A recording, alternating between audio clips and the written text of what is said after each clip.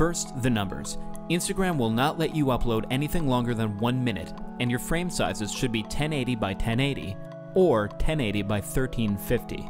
Inside Final Cut, go to File, New Project, and choose Use Custom Settings. Set the format to Custom and change your resolution to 1080 by 1080 for square videos or 1080 by 1350 for tall videos. When you start editing, you're going to notice black bars in the tops and bottoms of your canvas. To fix this, we're going to click this button on the upper right corner of the screen to get the Inspector panel. In the timeline, select the clip that you want to work with. Then use the Transform tools to get rid of the black bars. Black bars are bad. When you're editing, you have to assume the viewer has their sound off. Don't do any fast edits that depend on music, and make sure you don't have a jump cut when the video loops. If your video is just one shot, use the fade to color transition to dissolve it in and out from black.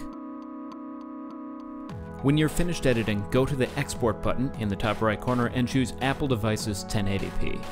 From there, go into Settings and change your compression to be better. When the export is done, use AirDrop to sling it over to your phone and look at it in your camera roll before you post it and bask in that Final Cut Instagram validation.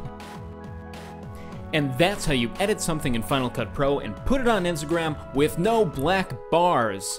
Let me know if I missed something and maybe I'll make another video. We could go over the Inspector panel or how to correct a color. Whatever, I'm here to help.